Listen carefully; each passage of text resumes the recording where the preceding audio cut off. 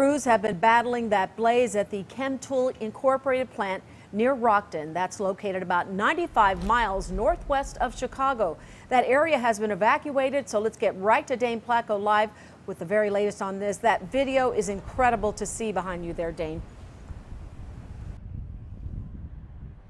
Yeah, Sylvia, I've been doing this a long time, as you know, and I have to say this is one of the biggest fires and smoke plumes I've ever seen in my career. Let me step out of the way so Dee can kind of zoom in on what we're seeing right now. That is the location of the Chemtool plant at 1165 Prairie Road Hill in Rockton. Now, to give you some sense, Rockton is about 4 miles south of the Wisconsin border, about 5 or 6 miles north of Rockford, and we are about a half mile east. Believe it or not, that's about a half mile away. East of the location of the plant, just on the shoulder of Route 2, which cuts north and south. And we want to show you this amazing smoke plume. As Dee pans to show you, it's just that big, thick black cloud in the sky, extending up at least 1,000, maybe a couple thousand feet in the air, and is being carried by the wind out of the north right now to the south.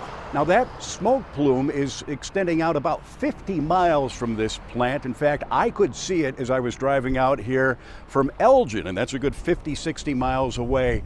So this is a huge fire and a huge amount of smoke that's pouring over the area and leading to an evacuation. Now, this evacuation is taking place within about a 1 mile radius of the plant, although we do see traffic being allowed to travel in the area within about a half mile because of possibly dangerous chemicals. The fire began around 7 a.m. this morning. Company putting out a statement saying that all employees are safe, and all the people that live in this area, live around the plant, are apparently safe as well, although we are hearing that there may have been a firefighter injured in the commission of battling this fire. Company says it doesn't know what started the fire here. There are 2 evacuation sites set up, one at the Rockton Middle School, another at the Roscoe Middle School, a couple of miles away from here. And those dark plumes of smoke are carrying over the Rockford area. There is a warning from the local emergency officials to people who live in Rockford to keep their doors and windows closed right now and to turn their air conditioners off because of that smoke cloud. They don't know exactly what's in that smoke cloud. That is the concern. It could be potentially dangerous chemicals. Now, this is a company that manufactures industrial liquids and lubricants and grease. And some of the chemicals they use, looking at their websites, are lithium, aluminum complex, and polyurea. And so they want to keep people away from that cloud, which is rising fairly high into the sky, but is moving swiftly to the south. It's owned by the Lubrizol Corporation. We're also told that the Salvation Army is heading to the scene, not just here, but also at those evacuation sites. Now, we're getting mixed reports at this point as to whether there have been explosions or whether there was a main explosion. As we said, they don't know what exactly started this fire at 7 o'clock this morning. But there apparently have been several follow-up smaller explosions. They may have been oil drums or chemical drums located within the plant that were exploding. We're also seeing pictures on social media of people picking up dark black blobs of debris, charred debris, as far as 2 miles away.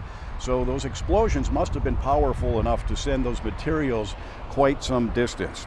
That's the situation here right now. It appears to be they're still fighting this fire. We're not seeing any evidence of them being able to knock it back right now. As you see another big plume of smoke go up. In fact, we did hear an explosion about 10 minutes ago, a loud bang, probably another one of those chemical drums going off.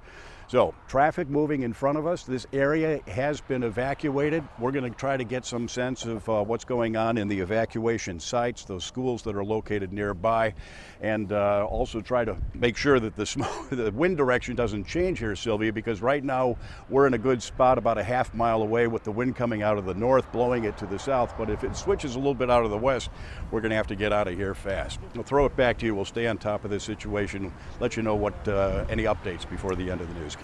Yeah, Dane, I have a question for you. I was listening to part of the newscast, and one of the officials was saying that there wasn't much they could do to fight this fire, which is why they're holding back.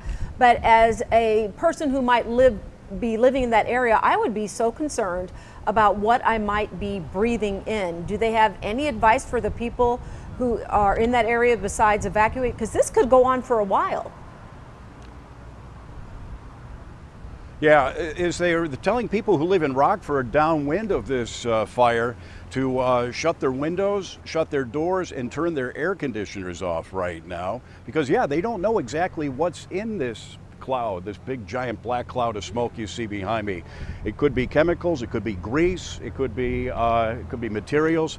So they want to wrap their arms around that before giving the clear sign to anybody, Yeah. of course. And it's going to take, as you say, I wasn't privy to that news conference that happened off-site from where we are, so I'm not sure exactly what they said there just a short time ago. We're going to try to catch up with that a little bit later.